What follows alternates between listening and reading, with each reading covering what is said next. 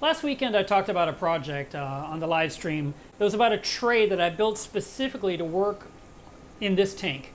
And so here's the tray. I'm going to show it to you one more time. And the reason for this video is because I wanted to remove Manjanos.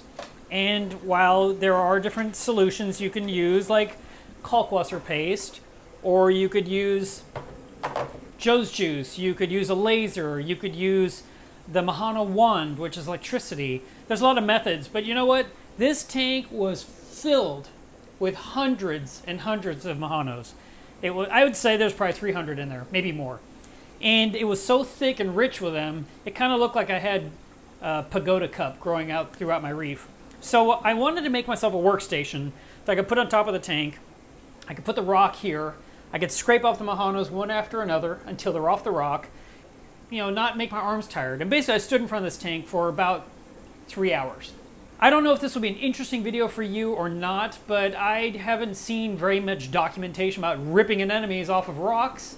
And I thought, this is one I'll film. I mean, you know, because sometimes the best solution is just to get your hands dirty. And that's the thing. In this hobby, it's not always just going to work out perfectly. Things are going to go wrong. You're going to have pests. You ignore the situation. They grow and breed and make way more of themselves than you'd ever want. And then at some point you have to make a decision. Now, I'm sure many hobbyists would have said the simplest solution is take all the rock out of the tank, soak it in muriatic acid, soak it in vinegar, blast it with a hose. But for me, I just felt like if I just take out one rock at a time, scrape off all the pests, and put the rock back in, good enough. And so I spent, like I said, about 3 hours total time working on this tank. And now they're 99% gone. There's a couple here and there, and I'm going to continue to eradicate them one by one. And I'll probably laser the last of them. But there was no way I was going to be hitting so many of them. There was just too many. It would have taken forever. And so here are some of the tools I used. I wanted to just give you a close-up of these really quick. So this is a dental tool that I actually got from the dentist. I said, I want this. And it has a flat blade right here on the front. I'm hoping this is in focus. If not, I'll zoom in post-production. Then I have a pair of forceps or tweezers, and I just had them here in the tray. And then finally, I had some bone cutters. And I really like these because not only do they cut, but they're rounded. And so they can kind of get into the nooks and crannies. And there were spots where I just cut some rock off to get at the pest that was inside a hole. And I just worked in my tray. And I had it filled up with Manjanos, and I took it to the sink, and using cold water, I rinsed it out of the tray.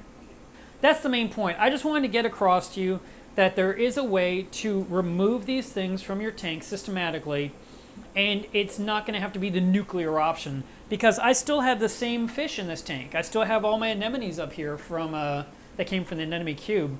I've even got one way down here in the back that's about this big, and survived just fine. It was blown through the tank and is attached somewhere else.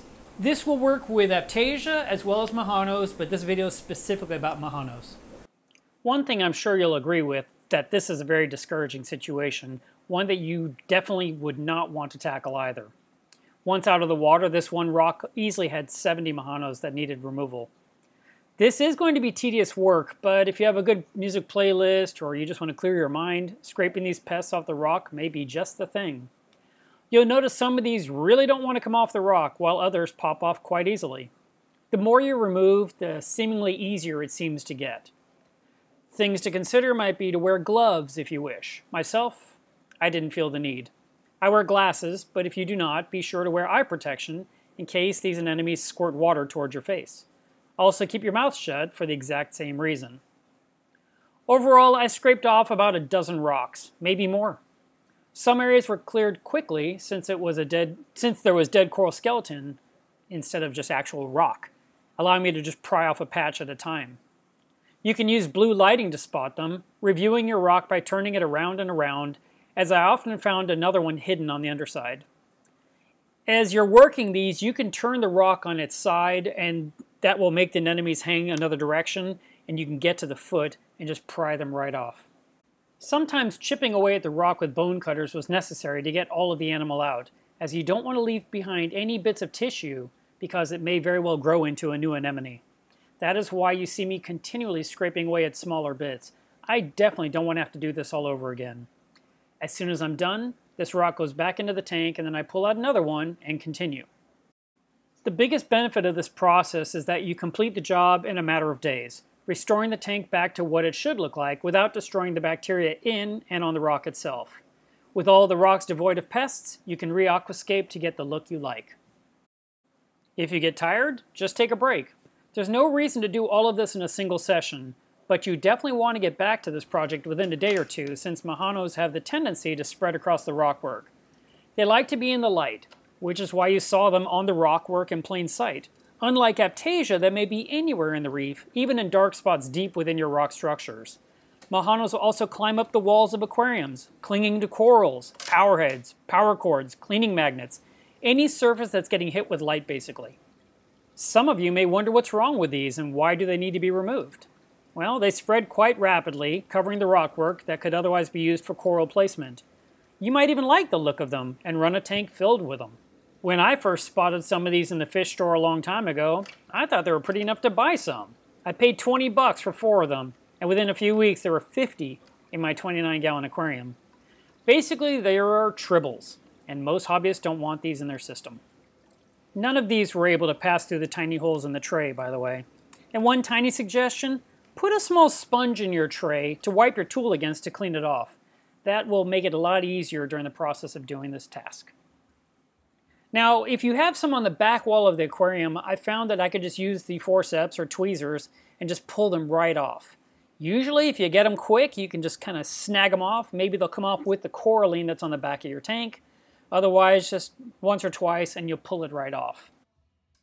If you watch closely, you'll notice that not only do I pull off one, but I pull off 2 at once right there. Pow! That was awesome. And there's a few more in that corner in the far right. So I had to work. This was kind of a spot that was in the shadow. It was tough to see. And I worked my way down there and removed them one by one. You could use a scraper or a credit card of some kind of tool to remove these from the walls of your tank manually, but make sure you pick them up and get them out of the tank so they don't just drift off and land somewhere else. While each rock is out of the water, you may discover little things that you need to put back in the tank, like hermit crabs, which are part of your cleanup crew. And as you look closely in these videos now, you'll see some Manjanos here and there, but most of them are gone. And it just looks so much cleaner to me, and I feel a lot better. I'm so glad I finally tackled this project and took care of it. It makes me super happy that this tank is all cleaned up, and I did it minimally invasively. Basically, I just had to tackle it one rock at a time. I exposed a rock to air for 10 or 15 minutes at a time, and then put it back in the tank. And I didn't have any weird swings. I didn't lose the coralline. I didn't have a ammonia spike or a cycle. All I did was just solve the problem and move forward. And that's really what reef keeping should be. We should be able to figure out what's wrong, get in there, handle it, even if you have to do it manually, and then enjoy your tank again, like I'm about to do. Dang it, there's a few I missed. So I will have to definitely work around these clownfish. Now you've seen how it's done.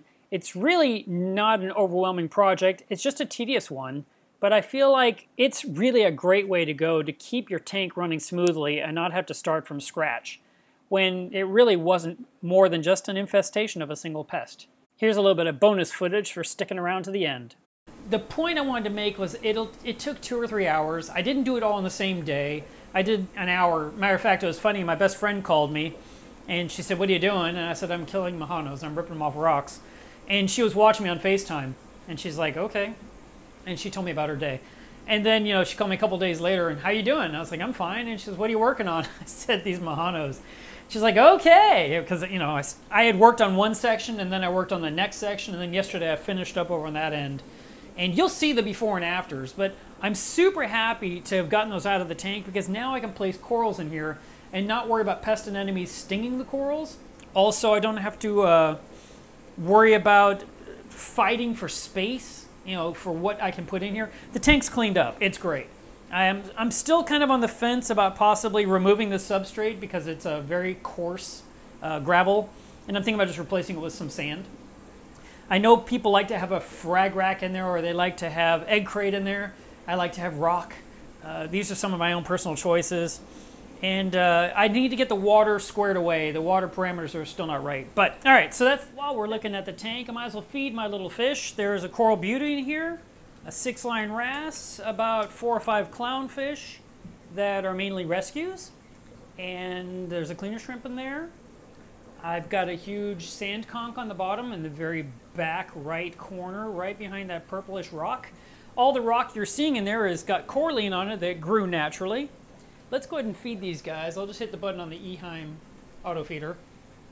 So it's going to drop into the Eheim chimney, which is another one of my acrylic solutions I came up with years ago, which keeps the food in the water, and it'll drizzle through that little chimney area and then come over to these clowns where they can get it, and it won't go into the overflow, which was the goal. And so you'll see over there in the upper right corner, let's see if I can get us there a little bit better. You can see the activity of the fish all going to that spot. And so they get a snack that way. Every night, of course, I feed this fish tank with frozen food as well, which is usually PE mysis, Rod's food, Rod's clownfish eggs, Rod's fish eggs, and well, they're orange. They could come from a clownfish. There's also some krill in there, which maybe would land in one of the anemones. And what else do I put in there? Some bloodworms. That's all part of the concoction that I mix up every night. And I pour it into all 3 tanks. So some goes into this tank, a little bit for these fish, and some goes into the anemone cube, and then of course the 400-gallon gets its own batch of food.